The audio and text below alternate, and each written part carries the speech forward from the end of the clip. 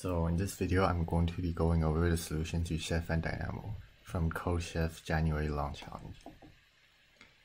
So basically in the problem, we are given A, B, and D, and we have to choose S, C, and E, such that A plus B plus C plus D plus E is equal to S. And in order to simplify your problem, let's ignore A and D and E first and just focus on B and C.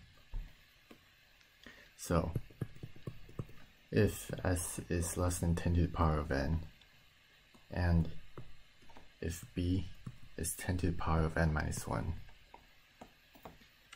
and since we know that C has to be positive, this means that B plus C will be greater than S, which is bad. So this we don't want S to be smaller than 10 to the power of n. On the other hand, if S is greater than 10 to the power of n, and if B is chosen to be 1, then since C is smaller than 10 to the power of n, we know that B plus C will be smaller than S. So this is also bad. So the only case left is if S is equal to 10 to the power of n. And this will actually work since we know that B is within this range as given in the constraints. So we also know that.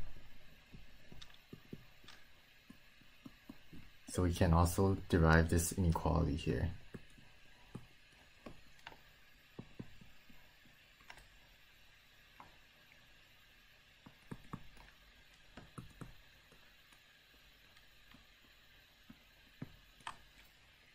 And the final value of C satisfies the constraints, as it's greater than 0, it's smaller than 10 to the power of n, and also B plus C is 10 to the n, which is S. So by choosing, in conclusion, we should choose S to be 10 to the power of n, and C to be 10 to the power of n minus B. So what if now we reintroduce D and E?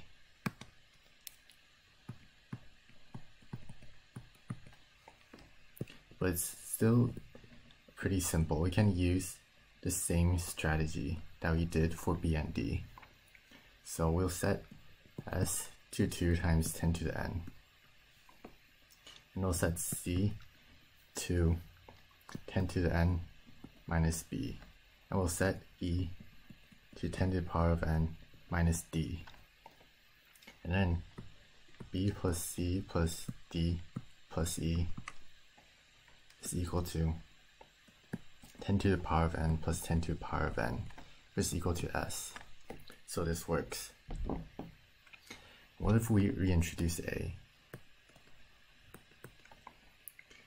Simply set S to 2 times 10 to the power of n plus A.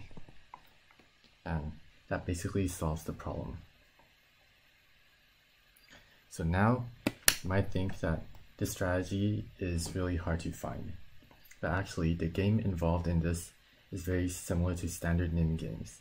If you have done a lot of game theory problems before, it doesn't take a lot of effort to recognize that this problem can be solved in the same way. So I have included 2 links in the description of this video. The first one is from Math Stack Exchange, and the second one is from Wikipedia. And these links explain the 1 PAL NIM game pretty well for those of you who have not learned it before.